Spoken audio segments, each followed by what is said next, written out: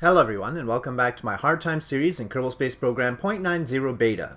In this episode, I was planning to start off with sending Jeb to Minmus to plant that flag and get the necessary experience so that he can become our top pilot, but I just realized that we still don't have action groups unlocked, so I can't really use the DRK as intended because I wouldn't be able to switch between jet mode and rocket mode properly. So let's step out here for a sec and try and unlock that before I explain what the mission profile is going to be like.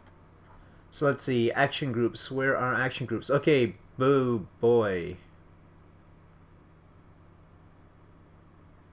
2.5 million?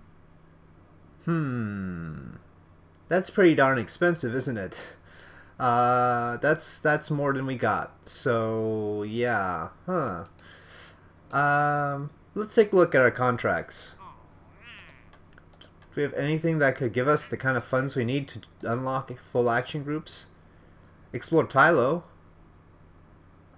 So maybe we'll have to take care of the Tylo mission first, but we might have to wait a long time for a Jewel encounter. Is there anything else we could do that's a little bit more local? Well, obviously that's not going to be good enough. Build a new orbital station around Elu. I guess we should just take that on principle, right? Build a satellite in a tundra orbit around the sun. Well, I mean, no, yeah, well, we've already got the advance, but we wouldn't be able to launch the DRK shuttle with the remaining funds anyway, so it's no good. Let's take a look at the planets. Nope, none of them are in any sort of good position. If I had to make a bet, Eve would be in the transfer point phase angle first, then Duna would be in the right phase angle, I believe, and then Jewel, Dresden Jewel probably around the same time. Just looking at where things are right now. So yeah, let's go back to the contract screen. Could I switch the mode of the... Well, I could let it do automatic switching. I could let the program take control over whether I switch between air breathing or closed cycle mode. That's sounds dodgy, but I guess we could try a mission like that. We'll try it to Minmus then. So we're going to need to rendezvous with our station. It's a little bit tricky. It's been a while since I've even flown the shuttle. I shouldn't call it a shuttle when it's not on the shuttle stack. Flown the DRK. So, anyway, explaining the mission mode here, you can see cargo bay open with the lander there. That's the lander for either Minmus or Gilly, I suppose. If we want to transfer over to Eve and then send this on to Gilly, we could do that. But, yeah, very small amount of fuel, probably 1,000 Delta V at most. We're talking about here, just enough to get down and then get back up again. Okay, and of course plant the flag. It's got the it's only got half a tank up here. It's of course got its own 10-mile propellant. It's all just in case. It's got the thrusters. The cargo bay has to remain open because otherwise it'll poke through, as you would be able to see if I did that. We're using the junior Clampatrons, and that's partly because I want to shift it up. If I didn't shift it up, the legs would be clipping into the bottom of the cargo bay, and that's no good. Why didn't I use the lander can? Well, first of all, this is probably going to be disposable, so the lander can is much more expensive than the command pod. Aside from that, it's also bulkier, which means it poked through even more and probably would poke through the bottom of this, even though I've shifted the Clampatron up a little bit. Now, this means that this particular DRK will have this little Clampatron Junior in the back for various purposes, so we can dock new payloads to it. So we'll probably leave it in orbit. We probably won't bring it down too soon. I'll think about that, of course. Yeah, I mean, of course, we've got the stations there for a reason. The whole point is to refuel this plane in order to transfer it to other locations. Okay, well, I guess that about says it all. The engine shouldn't be over here. Uh-oh. That's not what I wanted to do. Not that one, that one. Okay, well, let's see. This will be the first flight of this particular spaceplane in 0.90. I wonder if it works. Our crew will be, well, we wanted to get Jeb the experience. Bill will be the engineer there, and Bob will be in the crew cabin. It's the top 3 here. Let's go. So here we are. We are in automatic switching mode on all of the engines.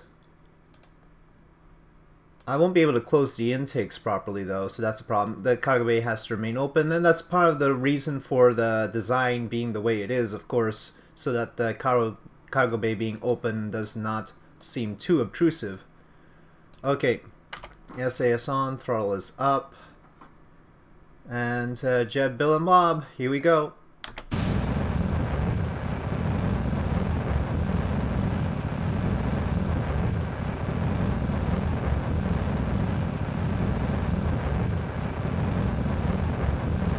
Ooh, there's some bumps.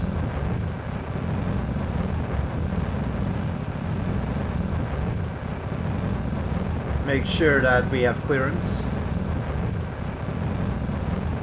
I don't even remember the rotate speed for this thing. Oh, well, we've got rotation. Alright, careful, careful. Alright, lift off. Gear up.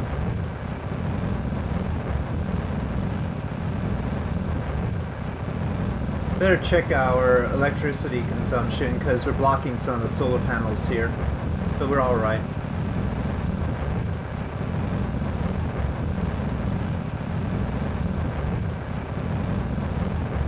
Okay, well, I can't go up very fast, so I'll catch up with you once we get to altitude.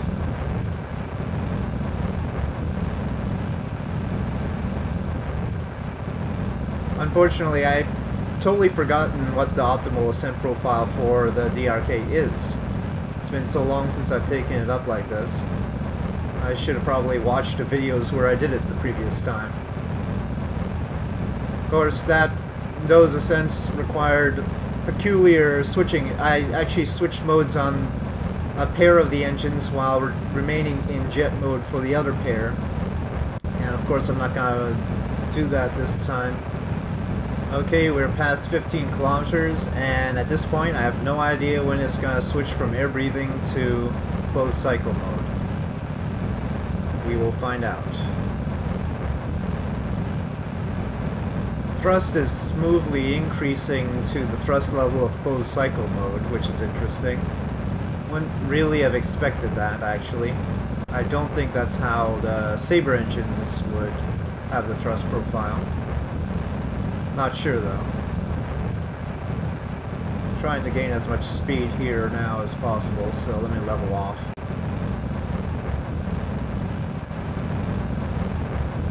Ah, that's the peninsula, so we really should be getting into rocket mode soon. We've already crossed a huge chunk of ocean.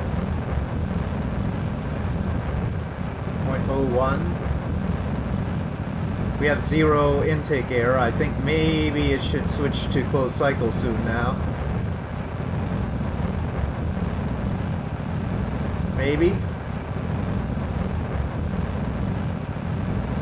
I'm worried that it's gonna flame out on me.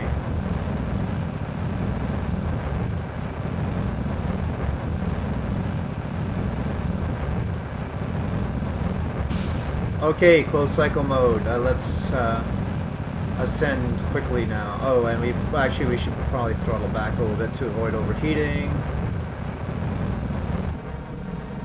Okay, there we go. We're in closed cycle all the way.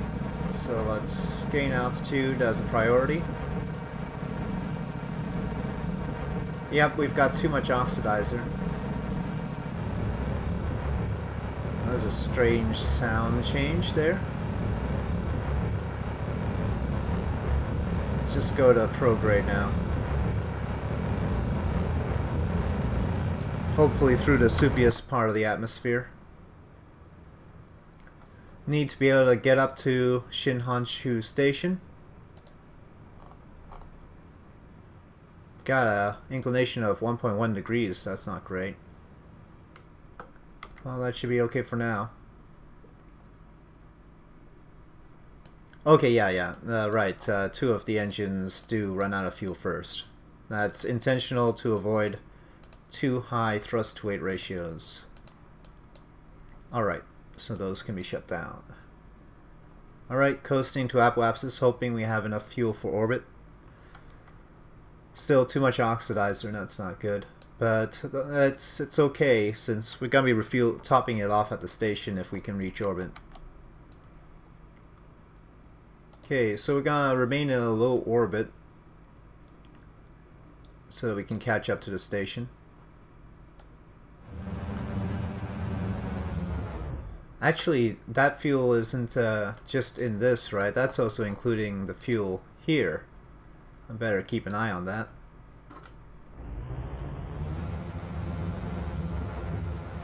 Okay, that's theoretically orbit. Let's see how it's shaping up. 72, 73, 74-ish actually. Alright. So let's catch up with the station and then we'll fix inclination afterwards. Let's try and optimize. Okay, well, just these solar panels visible. Let me turn off the lights. Okay, I'm not getting too much better than 1.8 kilometers, unfortunately. That's usually outside of my preferred margin, but in this case I think I'll go with it.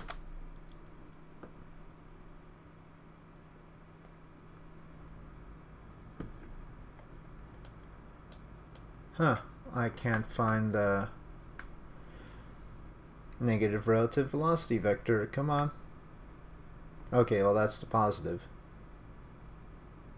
Come on, station's drifting away. Come on.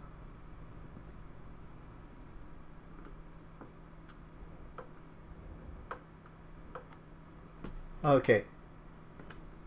I'm really doing too much maneuvering with this thing. I'm maneuvering it like a plane instead of a spaceship. Stop that. But anyway, here we go. Shinhanshu Station should be in render range by now. Yeah. Stocking port is there.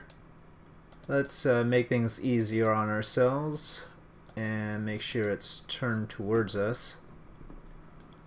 Okay, station is turned towards us. Looks like it has enough fuel, though not with much margin. So that's good. Eventually we're going to have to switch to controlling from our docking port, but we don't have to do that for now. We can continue controlling as is so that we don't have to neglect our main engines. Gonna see how... That's the trouble with the RCS on this thing. It's not particularly balanced.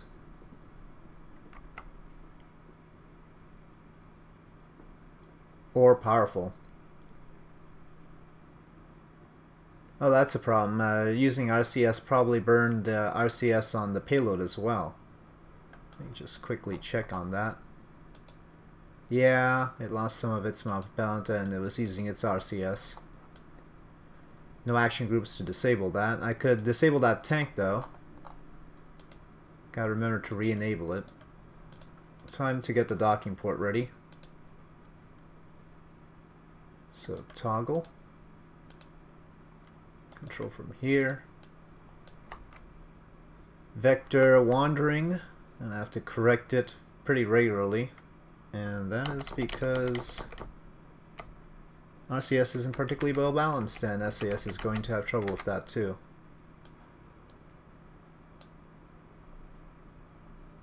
Doesn't seem quite lined up. But then the eye can be deceiving sometimes. Anyway, under 20 meters, 0.2.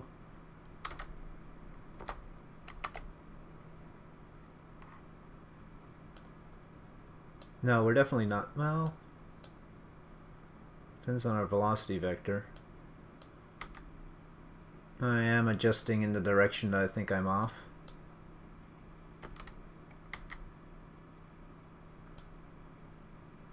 That seems fine. Let's hold for a sec. I'm obviously pointed incorrectly. Oh, wait. No, the nav ball is not being true to me. This isn't right. Okay, well I'm gonna have to just sight it out then. I think we've had this issue with the nav ball and this plane before. Okay.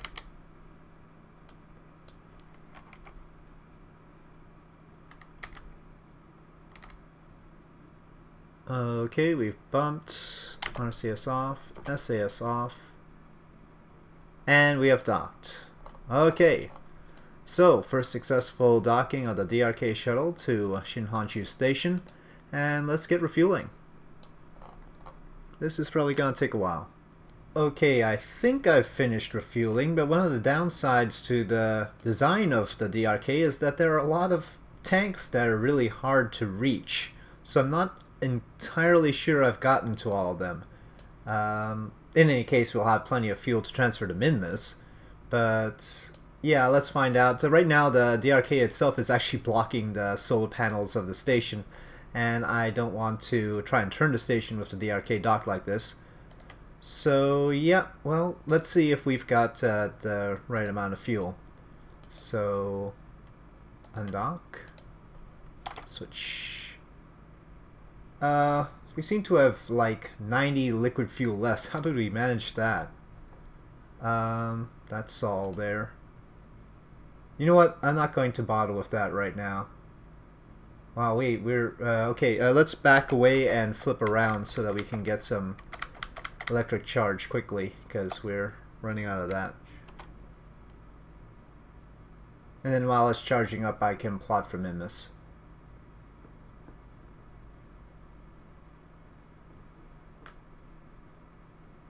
Okay.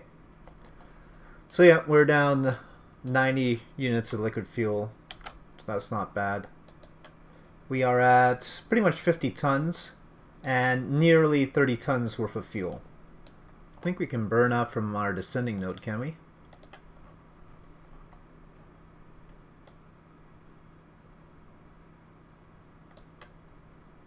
Ooh, moon encounter. Not what I was looking for. Then again, I guess we'll be swinging by the moon. Okay. Alright, so we're gonna have a moon encounter and we'll swing by on our way to Minmus. Seems like a plan. Funny, if it was a moon transfer, I think the moon would be showing up by now, but anyway, that's what we've got. So here we go.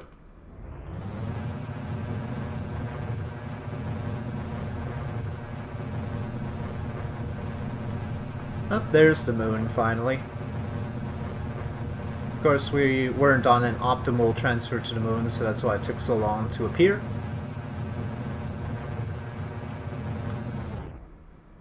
Let's see how things are shaping up. Ah, they're off. But they seem to be getting a little bit better. Ooh, not better.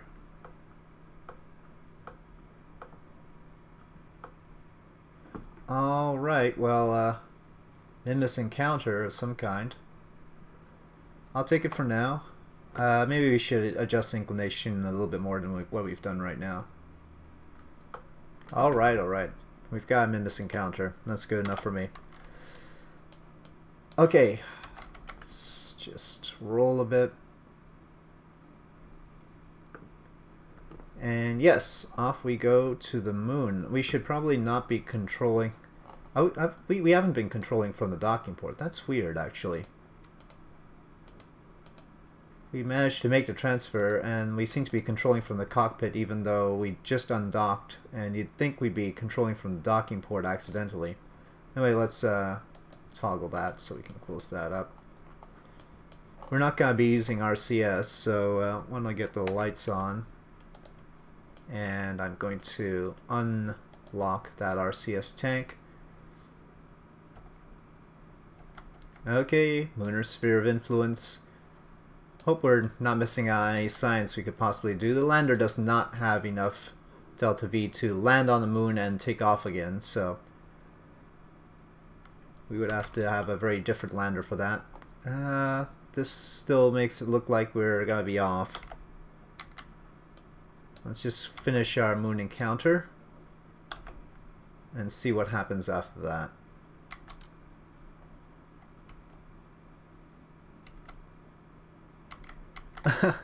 Well, it doesn't have a Mimus encounter, it's got another moon encounter on the other side. That's an interesting orbit we've got there. Also doesn't seem to have an ascending node for us. So let me just try and see what we need to do. Well, there's the ascending node out there. Okay, well, just 11 meters per second. That's not too bad. We weren't that far off. It's funny, is Jeb not the pilot of this thing? Because we're not getting all the normal pilot stuff on the side there.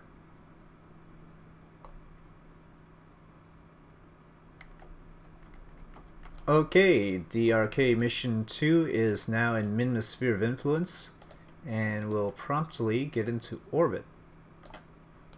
Like so. Probably will need to lower its orbit on the apoapsis side in order to ease the lander's duties.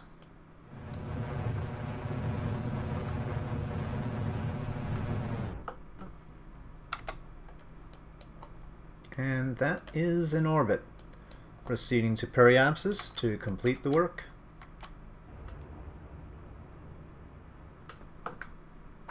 That should be good enough, right? Yeah, that's fine. Okay, we will need the lander to get into a lower orbit after all. Right. Transfer to that one. Okay, so Jeb is in here. Yep.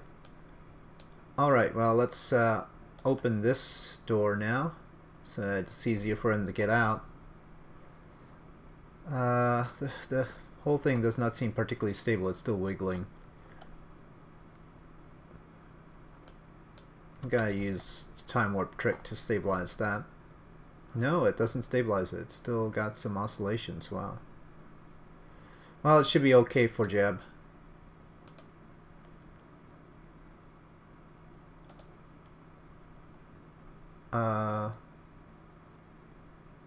Oh, no pilots on board. Right, well, of course, Bill is not a pilot. Right. So, this is Jeb. Jeb's a pilot. Okay, Jeb, proof that... Okay, that's the wrong way. There we go. Alright, Jeb is off. He's got his little pod. Should not take much to land on Minmus. That would be a bad direction to point in. Maybe we should use some more RCS to push you on this direction. And now that's not so bad. Okay, well, let's get this contract done. Seems like our flags are on that side, so this side should be relatively clear. I don't know, I guess this is the logical place to land on. Don't know if it's gonna overlap with one of our other locations. We're in an interesting inclination. Gonna have to watch out for that when trying to rendezvous. Okay, so DRK shuttle clear? Yep. Alright, ignite engine. Alright, we are on a descent path. Flying right by the DRK. Just trying to plant a flag, no other science involved really. Haven't really landed on this dark spot before, have I? Seems like it might be a thing to do.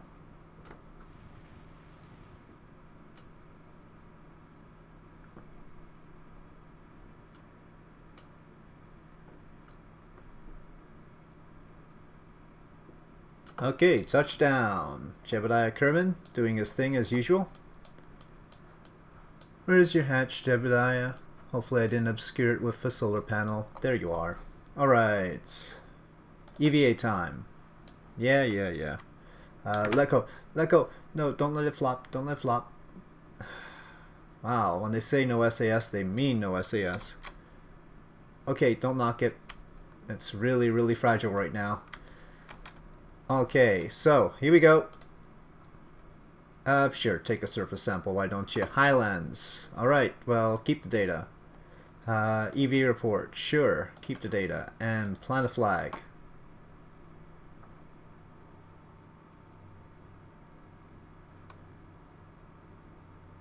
Alright, Jeb on the Highlands.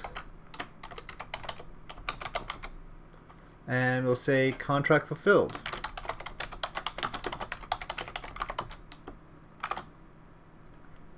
Let's double check to make sure that's true. Yep, plant a flag on Minmus fulfilled. So, let's get Jeb back into the pod for now. This is, I don't want to knock over the pod, so I want to be careful about this. Hear that, Jeb? Careful. Okay, grab. Grab. Board. Alright. Okay. So, what I think is I'll proceed with the rest of the mission in the next episode. So we'll get Jeb back up to the DRK. We'll get DRK back to the station around Kerbal, so Shinhanshu Station. We need to refuel the station before we can refuel the DRK, so it's going to have to get a new fuel transfer. And then we will transfer the DRK over to Eve in order to plant that flag on Gilly. So that's my order of operations right now, since I think Eve will be the first planet that will get into phase angle alignment. That will be the next thing that we do. Alright, so I think we're all set here. We have successfully conducted a mission with the DRK, and now we're going to continue on to another mission. And with that, thank you for watching. If you enjoyed this video, please do press like. If you have any comments, suggestions, please leave them in the comment section below, and I'll see you next time.